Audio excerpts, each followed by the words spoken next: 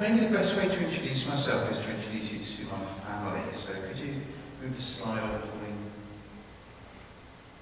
Brilliant. There they are. So that's me in the middle, the guy with the red shirt, and to the right of me, to the right of me is my wife, and the back row, those are our birth children. So the lad on the far left is now 16, the lad on the far right is 15, and Anna is now 30.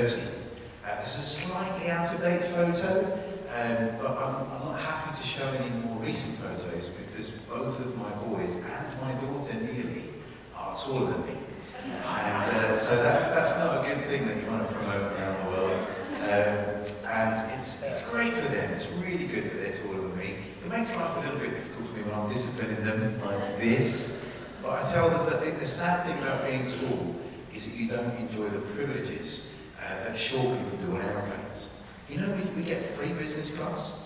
It's called economy. And you know, who needs lots of leg room when you're short, right? Anyway, so that's our birth family. We had 3 children in 3 years, and we were just about 30. And there was a cunning plan afoot in our decision to have family that way. I was reckoning I would be really sad when my kids leave home. Are there any people that have had children leave home here? Is it as bad as I think it's going to be? Yeah, okay. I'm just nervous I'm going to really miss them. And I'm a kind of rip the bandage off quickly kind of guy. So I figured, okay, if they're going to leave home, they might as well leave home roughly together. And so let's have the kids as quickly as possible. And then they give it a kind of silver lining, can't they? That when our kids leave home, our empty nest could become a love nest again. Just me and my wife, you know, we'll have long romantic strolls in the countryside. We'll go on those city breaks that kind of couples are supposed to do, you know, cruises, like we never did when it was just me and my wife. But never mind, this next phase of our life, that's where we'll be. And then Miriam, my wife, had a brilliant idea. She said, why don't we become foster parents? And I thought, excellent idea for other people. That's just not us, you know, that's going to spoil my plans.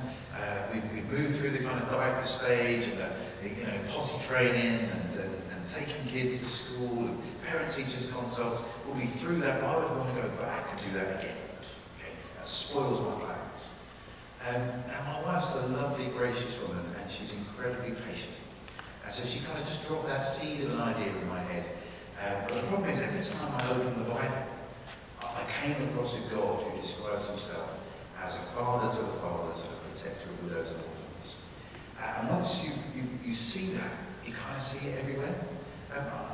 Iggy and I, we were travelling out today, and we noticed on the front of a lot of the vehicles in Abbotsford, above the lights, there's a kind of black strip. Have you noticed that? I'd never seen it before, and Iggy had never seen it before. I pointed it out, and within, what, 5 minutes we saw 3 or 4 others. Does anyone know what it's for? Why is there a black strip on the top of it? You don't know? Okay, fine. I'd like to know. But you will notice it now that I pointed it out, okay? I've spoiled cars for you now, because you'll just be driving down the road and you go, oh, there is one down there. That's what happened to me. When my wife dropped the idea into my head that we should consider fostering, I suddenly opened up Scripture in a different way. And I realised this was something that God is passionate about. And so we had to do it. And we became foster parents, went through kind of training and assessment from our local authority, and then we became foster parents. Our first foster placement was a little girl, and she came to us straight from the hospital. Her mum had a number of different kind of psychological and addiction issues in her life, and then the local authority knew, the provincial government knew that she was not going to be able to look after this new baby, and so the baby came to us 4 days ago. And we fell in love with her and nurtured her as best we could. And then the kind of happy thing was that mum was in a better place, and so the provincial government thought, well, okay, let's try the baby with mum again. And we were heartbroken, but we said goodbye, at least it's a happy ending. And then it broke down again, and the little girl came to be with us. And our provincial government said, look, this child has had so much trauma, so much attachment, broken attachment. Is there any way that you would consider adopting her? And we said, of course we would, be delighted. And so the little girl with the big hair, that's our adopted daughter, and she's delighted to be adopted. That is a key part of her identity. She knows all about it, and she thinks it's very cool because she gets 2 birthdays. She gets her birthday, and she gets her adoption birthday, which means double the cake, which is always cool for kids. And the other day I was walking her to school, and she said, "Daddy, I'm double adopted, aren't I?" I said, "Oh, that's interesting. What do you mean?" "Well, I'm adopted into our family, but I'm also adopted into God's family." And I said, "Yes, I have a theologian 9-year-old. That's what I call cool." And so she can't understand her identity as best she can at her age. The little lad in the middle, with a big smile on his face, he came into our lives. We got a call from social services. Him, his mum, and his dad were refugees from Ethiopia. His dad had a lot of trauma in his life, and so there was a pretty tragic domestic violence incident involving this lad's mum and dad. Dad violently attacked mum in his presence. There was lots of blood and everything. Dad got arrested. Mum got taken to a women's refuge with him, and while Mum was having facial reconstruction surgery after the attack, he came to live with us. And it was amazing. Massive smile, big heart, and he knew all the words and all the moves to a song called Moves Like Jagger by Maroon 5. And you're probably all familiar with him. I can see you nodding. Yeah, that's good. Anyway, he would bust out those moves at the most appropriate, but also at the most inappropriate times. We could be travelling on a train or a bus or whatever, and he just can't stop busting them out. And he taught me the moves, but my children say it wouldn't be helpful to anyone if I showed you, because I am good at dad dancing, which I didn't know was a thing. You know, I just thought I was dancing, but apparently it's dad dancing. And the last little lad I'll tell you about is right there, just tucked down. He's very small, and we couldn't fit everybody's faces in unless he was just a little small. There, he came into our lives on 4:45 on Friday afternoon. Has anyone had any contact or work for social services or family? Yeah, okay. So 4:45 on a Friday afternoon. You know what that means, don't you? That means absolutely desperate social workers. Because the office is going to close in 15 minutes, and they need somewhere for a vulnerable child to be. And if they don't find somewhere like a family, these kids are going to end up either in a hospital ward, and apparently here, you might actually put people up in a hotel, which is pretty tragic, and you'll bring in just not necessarily trained people, not necessarily family people, just everyday people to kind of supervise the children. Okay, that's not good. It's not right. And so we get the call, 4:45. Could you please make another place? Okay. What can you tell us about him? They said, well, we can't tell you much. All we can tell you is he's a biter. That's not what you want to hear. Let's be clear about that. Okay, biter. What does he bite? Does he bite things? I could live with that. A few teeth marks on some furniture, not a big deal. Or does he bite people? If he bites people, that's a big deal, isn't it? Because, what's he being exposed to? Is that going to be safe for the rest of my family? I've got a fatherly responsibility to make sure that they're going to be okay. But then, Jared helpfully introduced me, saying that I have 2 jobs. I do have 2 jobs. I lead an adoption charity called Home for Good. I also lead a theological college, and it's called the London School of Theology, the finest theological college in north-west London, and a great place to do your doctoral research if you're thinking about it. Anyway, so the theological part of my brain began to kick in when they said the word biter. Because you know that theologically speaking, biter is an inadequate description of a human person, isn't it? You and I are more than the worst thing we've ever done. Isn't that right? When God looks at you, of course he sees that we've sinned against him, we've failed his standards, we haven't lived as we ought to. He sees all of it. But he doesn't just see our sin. He also sees someone made in the image of God, someone worthy of love and respect and compassion and care. God sees someone worth rescuing.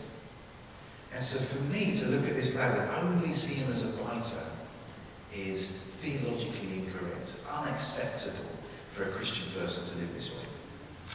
And so we invited him, and he turned our lives upside down in all the best ways. He built a lot of things, mainly food, loads of food. He didn't buy any people. But we found out that by the time he was 2.5, he had 8 homes. Okay, 8 homes at 2.5. Is there any wonder why he might resort to blighting when he doesn't know who he is, or where he's from, how his life fits together? So in he came. And I remember there was one time I left my phone on a train. Always leaving stuff behind in place. I left it on a train. And the station master at the next station had handed in, and he'd phoned me to say, could you come pick up your phone? And this little lad, as far as we know, had never been on a train before, so he said, come on, let's go together. And so he came with me. It's his first train journey. He stood on the seat, which if you know anything about the UK, that's not allowed. But anyway, I was a bit flexible. And he pressed his nose against the window, and he just shouted everything he could see. Bus, tree, car, sheep, bridge, car, faster, faster, faster! And he was just loving every second of it. And everyone in the carriage was in absolute hysterics because he was having so much fun. It was only an 11-minute journey. I think they might have run a bit thin after 12 minutes maybe, but 11 minutes was okay. And to be honest with you, I nearly burst into some dance moves from Maroon 5, but inside I was singing. I was so happy for him. We knew all about his background, we knew what he'd been experiencing, and to see the joy bustling out of him was just a delight. And it reminded me of a passage in the book of Zephaniah, you probably know it. He says that God rejoices over us with singing. And you think, why God would you do that? You don't need us. You're completely happy with yourself. You've got lots of things to entertain you. You've got galaxies and solar systems and supernovas, but you rejoice over us with singing. Why do you do that? Why when we've failed you, we're broken human beings, why do you rejoice over us with singing? You love seeing us flourish and grow and become all that we could be. And I got a little taste of that on 1611 from Haddon-on-Thames Parkway to Bristol. I'm having a God moment on a train. For lots of people, you think you're supposed to have a God moment in a beautiful church building like this with surround sound, or maybe with a church that's got the organ playing, or maybe when you're breaking the sacraments, or when someone's being baptized, when you're repeating liturgy. But I want to tell you that those things are beautiful and right and good, but they're not the essence of worship. They're not the essence of worship. God's really clear about what kind of worship he likes. There's a verse that goes through the kind of adoption community. It's an important one. I'll just quote it to you. It says this, James chapter 1, verse 27. True religion that God our Father accepts as pure and blameless is. How does that verse end? True religion that God our Father accepts as pure and blameless is. Perfect theology, brilliant singing, wonderful liturgy, stained glass. No. True religion that God our Father accepts as pure and blameless is to care for widows and orphans in their distress. Why does God make that the basis of true worship? It's almost like he forgot about church and clericalism and the typical pietistic stuff that we kind of attribute to worship. I bet I haven't checked it out, but if you go over to the library over there and you pull out a book about worship, I bet it doesn't even mention it. I bet it's about singing. I bet it's about prayer and meditation. All good things. The Bible teaches those as good things. But why does it put this at the top of the list, to care for widows and orphans? It's because what you do for the vulnerable, what you do for a person made in the image of God, is a reflection of how you feel about God. Let me give you, for instance, it's quite high up, so it might be difficult, but imagine at the end of my talk, a few of you feel the urge to come forward, and you stand on the step, and you have to be be good at this, but you spit on my picture. Guys, it's just a picture. It's just a few pixels being, spread across some cable and then projected onto us. It's just a picture. It's not the thing in itself, is it? But what you do to the image of my children is an indication of what you do against them themselves. Does that make sense? So what you do or don't do for someone made in the image of God is a reflection of how you feel about God himself. So if we leave the vulnerable still vulnerable, we've done something against God himself. Are you with me? I want to show you just a little passage from the Bible for a minute, and then we'll kind of progress on with our evening. If you've got a Bible, well done, good idea, bring a Bible to a church event. If you haven't, you can use the digital one that might be on your phone, or if you've got amazing eyesight, it's going to come up on the screen. So if you can't read it, it's your own fault for not bringing a Bible. All right, so this is from the book of Galatians, chapter 4. And this is Paul writing to explain to a church there, a group of believers, some from Jewish backgrounds, some from Gentile backgrounds. He's explaining to them why they don't need to be circumcised. Okay? Something I rejoice over as often as I can. Here's how it goes. What I am saying is that as long as an heir is underage, he is no different from a slave. Although he owns the whole estate, the heir is subject to guardians and trustees until the time set by his father. So also, when we were underage, we were in slavery under the elemental spiritual forces of this world.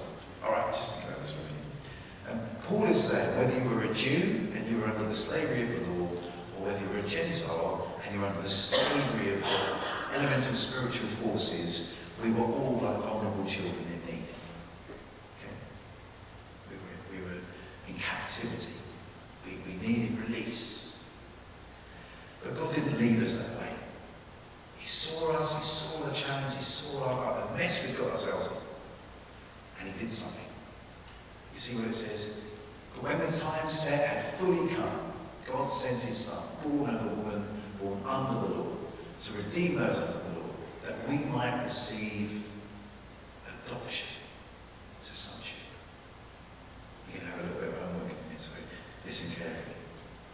Just at the right time, God the Father commissions the Son, Jesus, to come into the world.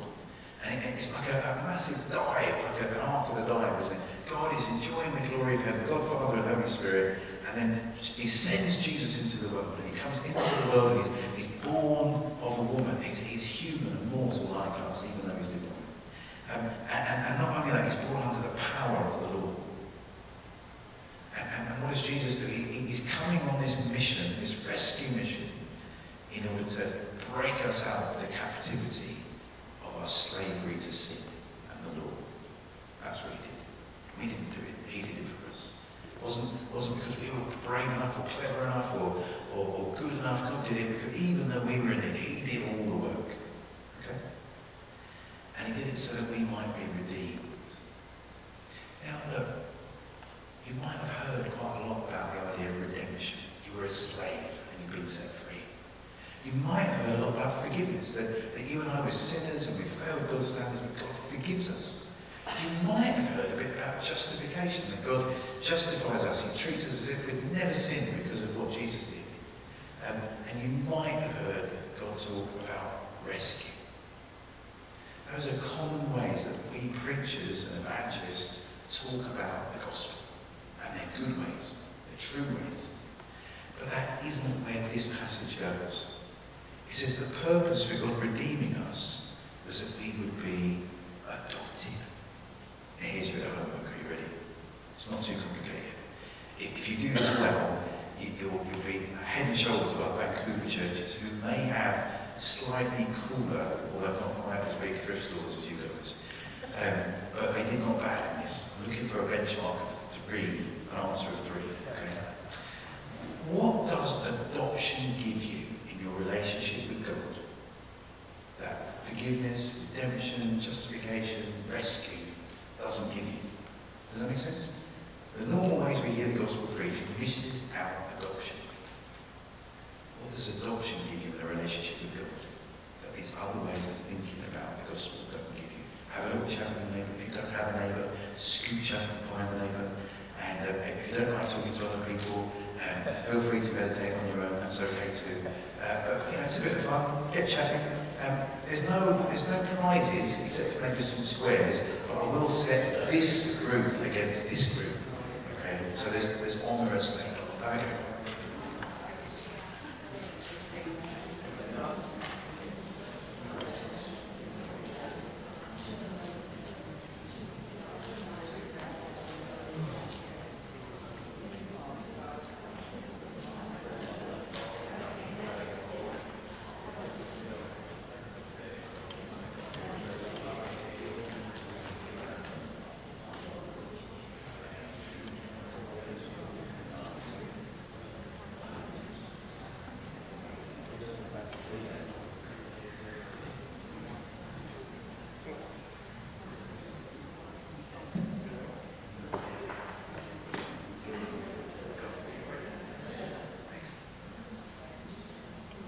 Okay, the ladies at the front have got 3 already. Okay, so you guys better be on your memo.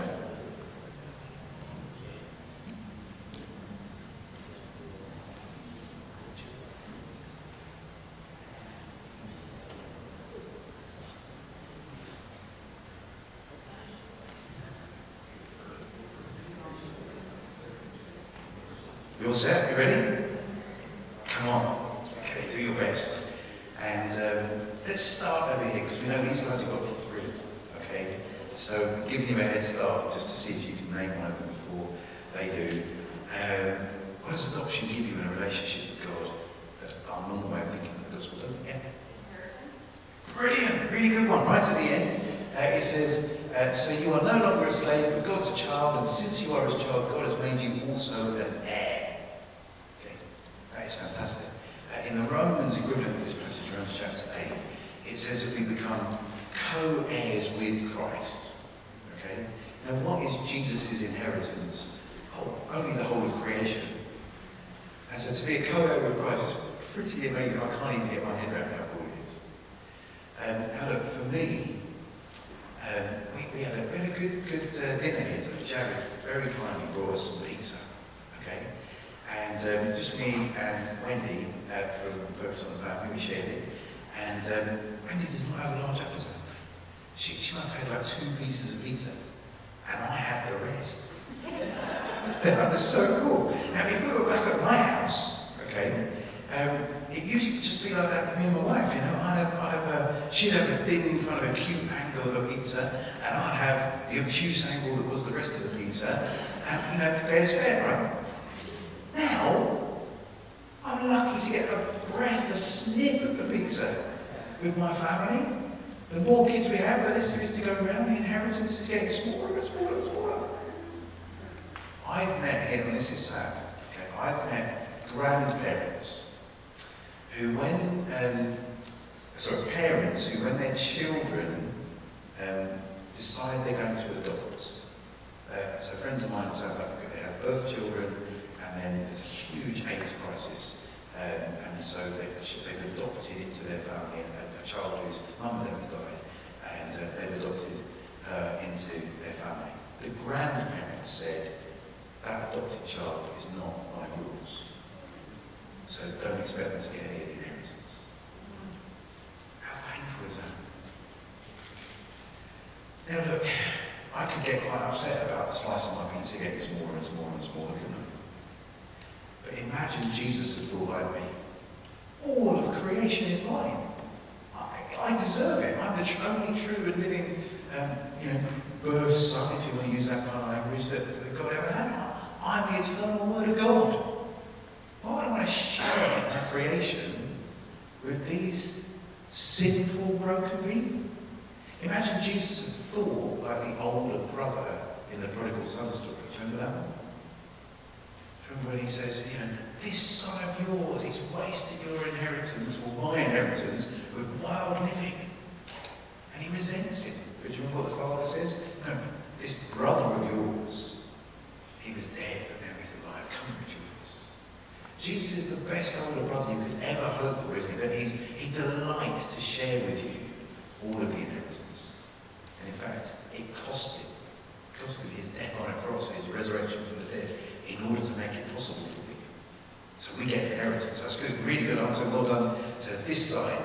call you side one. Okay. How about side two? How are you guys doing? What have you got something? Yeah. Family, really good. So look, through adoption, we are adopted into God's family, aren't we? And that is very different from the way that you might think about other modes of adoption, of forgiveness. So let me give you an illustration. So after you've never met me before, we have no relationship. Okay, so before tonight, we were relationally at zero. Is that fair? Never met before, we don't know each other, relationally zero. And then I've told you that I've turned up at an event that you come to this evening wearing thrift store clothes. That you might find that very offensive. And so we're now, because you're offended, at -10. Are you with me? Well, you look like a gracious bunch of people. I hope you are. We've been giving you squares and free water. Although, you know, forgiveness isn't earned, but never mind. And you might choose to forgive us, or forgive me, for my clothes, can't you? What we have now? We're at zero again. Forgiveness does not necessarily generate a relationship. It doesn't make you family. Your bank manager, okay? Imagine at the end of your mortgage, okay?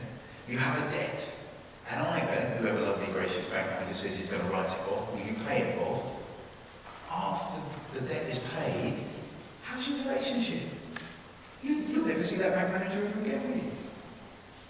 So, forgiveness does not automatically give you a relationship, but adoption does. God becomes your father. All right, good, one each. Side one, back to you. You got any more? Okay, you get intimacy with God. That is huge, isn't it? That's different to a rescue metaphor. Okay?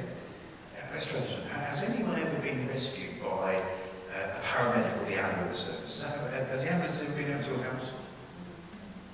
You have? Yeah? What's the name of your ambulance driver? Are you still in regular contact? Exchanged Christmas cards? Has he been round your house? Been out for dinner? No? I mean, maybe he could have saved your life, but that doesn't necessitate a relationship, does it? Many people treat God that way. You know, oh, you know, my life was okay, and then I had a crisis, and I prayed, you know, I became a Christian, and I felt bad, and then God forgave me, and He rescued me, and we're back to zero again, and, you know, that's it. I don't really want to know Him, I don't want to honour Him, I'm just going to ignore Him. Does that make sense? So, for some people, Christianity is a get-out-of-hell-free card, you know, like in the game of Monopoly. You don't actually use the get-out-of-jail-free card until someone sends you to jail. For some people, Christianity is, well, you know, things get bad, if I die, at least I've prayed a prayer, or I've been to church a few times, I've got christened, and I'll be okay. That is not the essence of the Christian faith. God rescued you so that you would be adopted into His family, that you might have intimacy with the Father. Great, well done. 2, 1, your turn. Any others? You got any more? Is that it? Big brother? Oh, we've had the brother. Not that kind of big brother, but I know what you mean.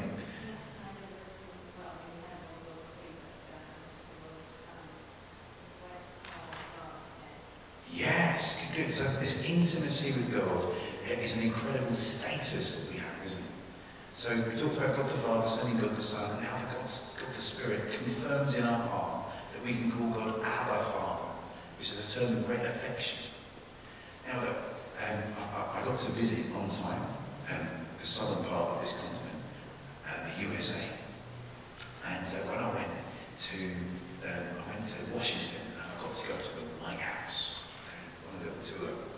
And if you've ever seen West Wing, it's a lot smaller than it is in West Wing. And there was the Oval Office, okay, and there's a kind of big barricade across it, but I managed to put my foot, just the toe of it, into the Oval Office. No one else was in there, but my foot was been in there. You know, I put a quarter of my foot in the Oval Office. That's pretty cool. Because you think, you can't normally get in there, can you? And you definitely can't get in there when the president's in there. Can you imagine the 1960s, that you've got, you know, John F. Kennedy meeting with the Premier of So the Cuban Missile Crisis is going off. There's huge security guards built like outside laboratories on the outside of the Oval Office. They're not going to let just anyone in. Access is barred. But there's this amazing picture in Life magazine, and it's got John F. Kennedy signing some documents on the desk in the Oval Office, and then at his feet there's a little boy playing with a train. Edward John Jr. How come he's allowed in? Because that's his daddy. And because that's his daddy, he's got access, he's got intimacy, he's got status. Friends, you only get that through adoption. If you call God your Father, you are adopted into God's family. Okay, look, why have we spent so long on this? I want you to know that adoption is not just a fringe interest for certain people, certain Christians who are wired a certain way. Adoption is the core of our gospel message. Jim Packer, J.I. Packer, local mega theologian, he argued that adoption is the highest privilege that a Christian can ever enjoy. And yet we don't sing about it, we don't teach about it, we don't pray about it, we don't talk about it. I'm on a mission to rehabilitate the doctrine of adoption. Because I want you to know the honour and joy and privilege that you've got as a Christian. But I also want to soften your heart. Because if you're an adopted person, if you're a believer here tonight and you're an adopted person, your heart should be softened to children that are in need of adoption. Here's how this logic works. In the UK, we have 6,000 children that are waiting for adoption. And yet we've got lots of adopters that are waiting for children. Okay? That's odd. What is that about? Bureaucracy sometimes, but that's not the main problem. The main problem is that these adopters don't want these kinds of children.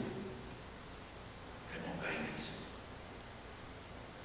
And these kids that are waiting for adoption, they're not babies. They're older children. Older means 2 or 3 plus. They've got additional needs, some of them. They come from black and minority ethnic backgrounds, some of them. They come with siblings. 70% of them have experienced neglect or abuse. These adopters don't want these kinds of children. I'll tell you why in general, and I'm really not trying to be mean at all, I'm trying to understand. Most of the people coming forward for adoption in the UK are coming because of fertility reasons. And when you're coming because of fertility reasons, you really want a baby. I totally understand that. Babies are absolutely amazing. But we're trying to say to the church that adoption is not just the third worst way of having a child. That's the public imagination. That's true outside the church, and it's true inside the church too. For many people, there's natural birth. That's the best way to have a baby or a child. And if that doesn't work, for some Christians, they're willing to do the IVF route. Okay, if that doesn't work, well, there's always adoptions, the last possible means. And I understand. That's completely understandable. But if we're not careful, we're missing something. Because look, when God adopted you and me, it wasn't because he needed to. There wasn't something missing in God. It wasn't that God was lonely or upset or unfulfilled. God the Father, God the Son, God the Holy Spirit, a perfect relationship. There's nothing wrong with it. God didn't adopt us because he needed him. God adopted us because we needed him. Does that make sense? It was the compassion of God, not the need of God, that drove adoption. Now, a Christian approach to adoption is different. It's saying we're going to model the adopting grace of God towards these children that are in need. This, in the end, is not about us getting the children we want. If we're not careful, that's consumerism. These children are there for us. They're a means to an end. They're going to meet our needs, make us feel better, make us feel nicer about ourselves. I spent a lot of weight on some kids.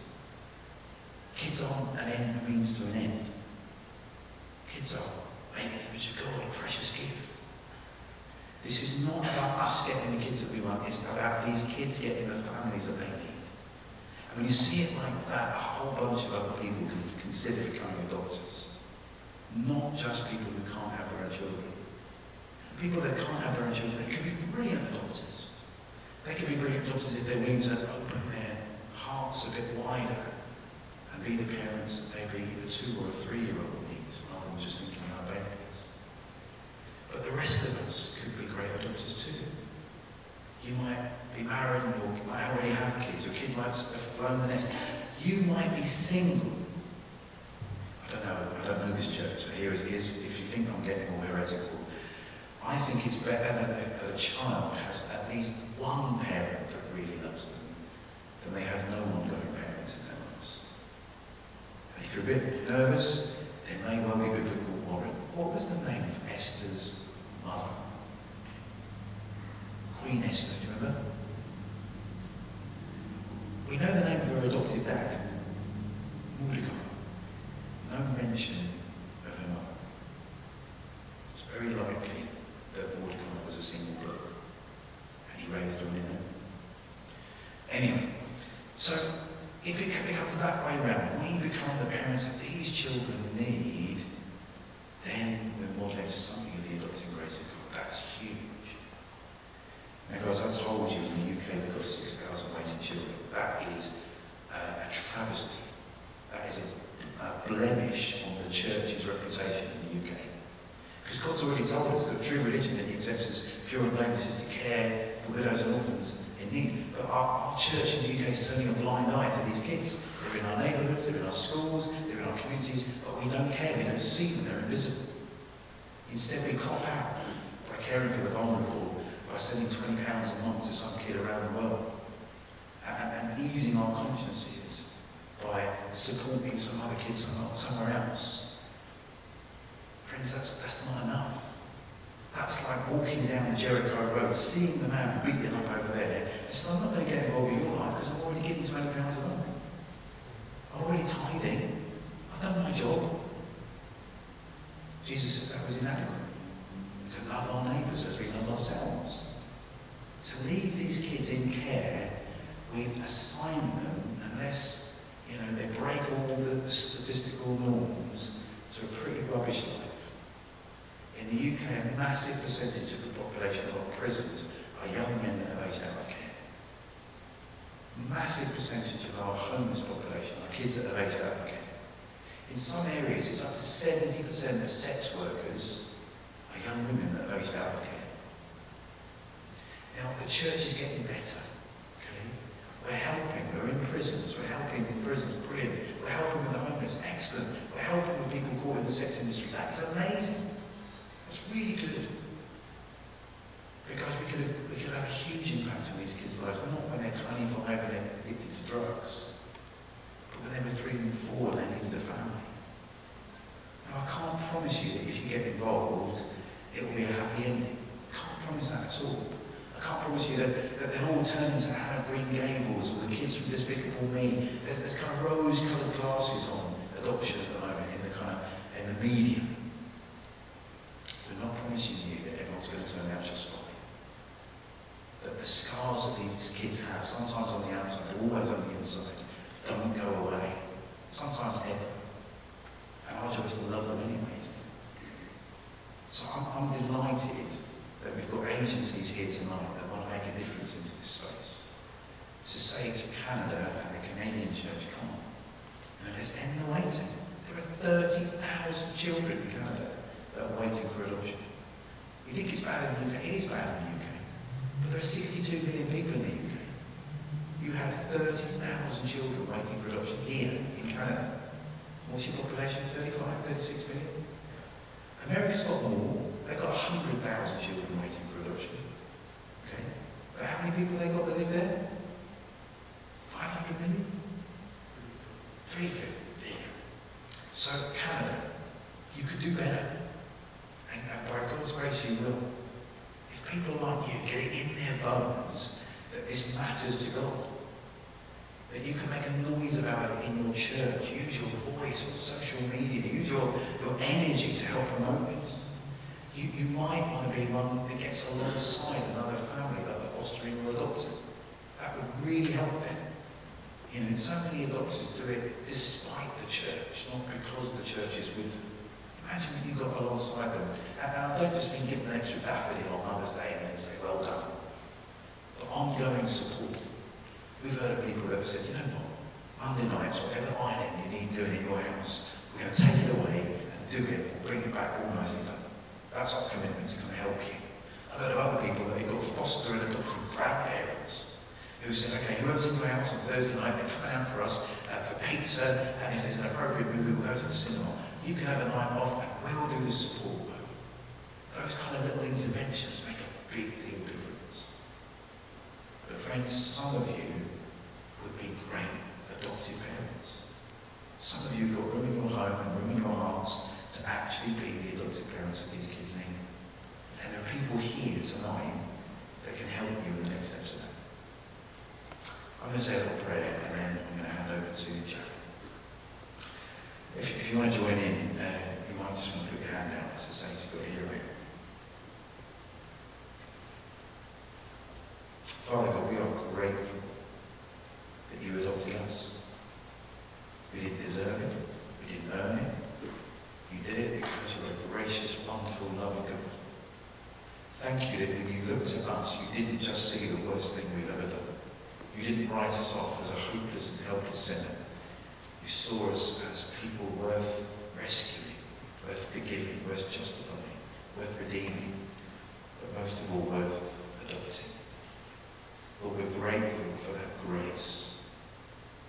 And we pray that somehow these 30,000 waiting children in Canada would know something of that grace in their lives. They would know the love of a secure and stable family that will love them whatever the cost, whatever stuff is going on in their lives, whatever decisions they make. They would know that they had unconditional love from a family that took them as they were. We pray, Lord, that you would make us part of the solution to this massive issue in our nation. In Jesus' name.